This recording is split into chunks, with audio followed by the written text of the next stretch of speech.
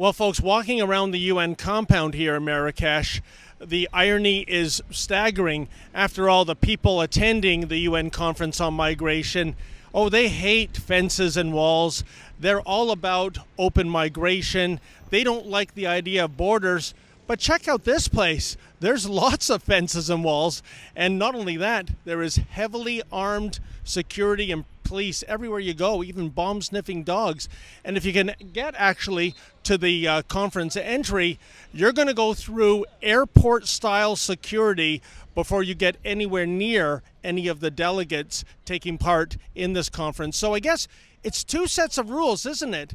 I mean, for us deplorables, no walls, no fences, no borders.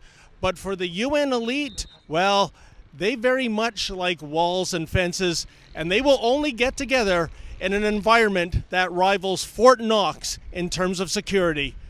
For the Rebel.media, I'm David the Benzoid Menzies.